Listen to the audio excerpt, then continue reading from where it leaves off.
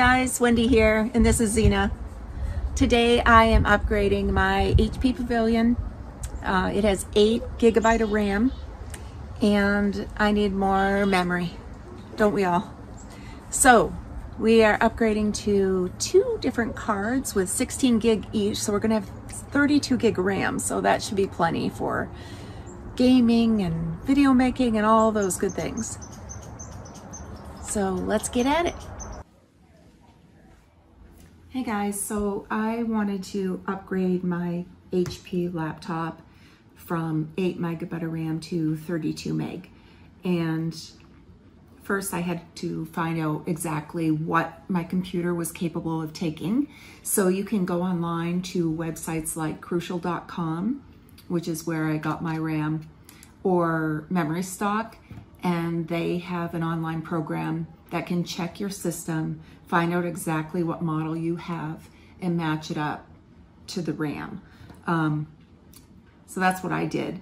But this had a generic model number programmed into it, so I had to actually look on the back and get the exact model number. It's listed right on the back of the device. So I just typed it into crucial.com and it looked up what I could take, what the system could take. So this one has 2 slots. So I was able to get 2 cards, and you should get them in matching pairs.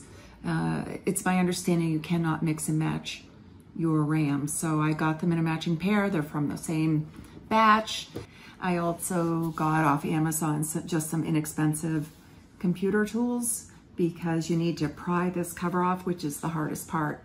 And I didn't want to damage it. So these are plastic tools, and I'm going to try them all. And then I have a miniature Phillips head screwdriver. So before you start, shut off your computer, make sure it's unplugged as well, and then hold down the start button for 5 seconds or more, and that releases any residual energy. When you go to open the device, you'll notice the screws are pretty discreet. So this happens to be an HP Pavilion Model 15 CS2064ST. And we have 3 Phillips head screws right there. And then these are the back feet by the hinge, and the other screws are hidden under here. So we'll start here.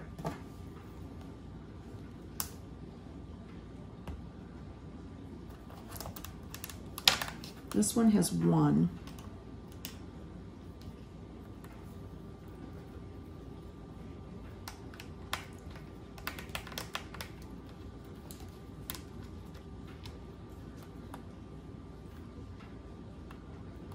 And I'm just going to put it there so the glue stays tacky and clean.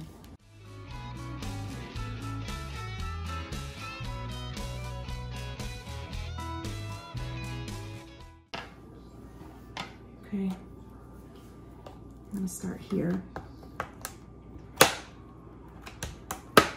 You can hear it unsnapping.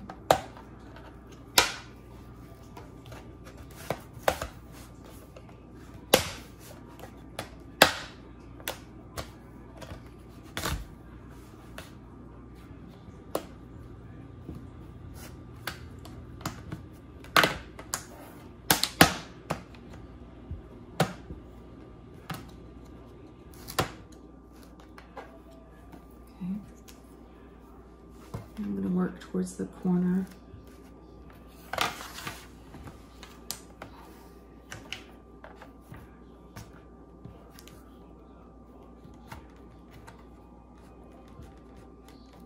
There are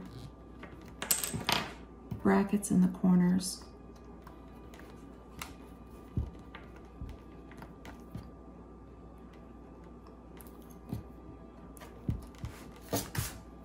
Just keep working at that.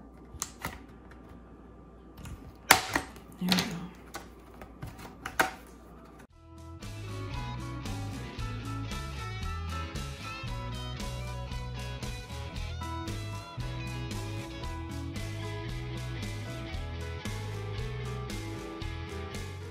The memory's right here. This is the 8 meg of RAM. It's actually 8 gig of RAM. And here's my 2 slots. So to access this, you need to just pry this back a little bit. Pry that back, and it pops out. You can see how it goes in, just like that. Here's my replacement piece. So it fits right in. There's a tiny little groove right there that it fits right into. Make sure this is pulled back, because it's got to pop in there.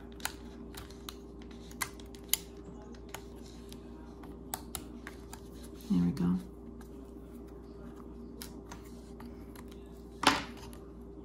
That's it. It's that simple.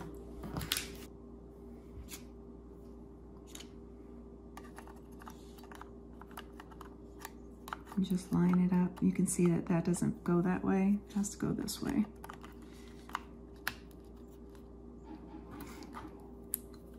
You push it down, it pops right in.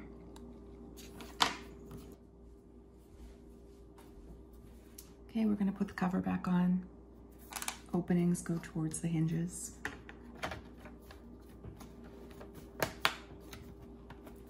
It's going to snap back into all of those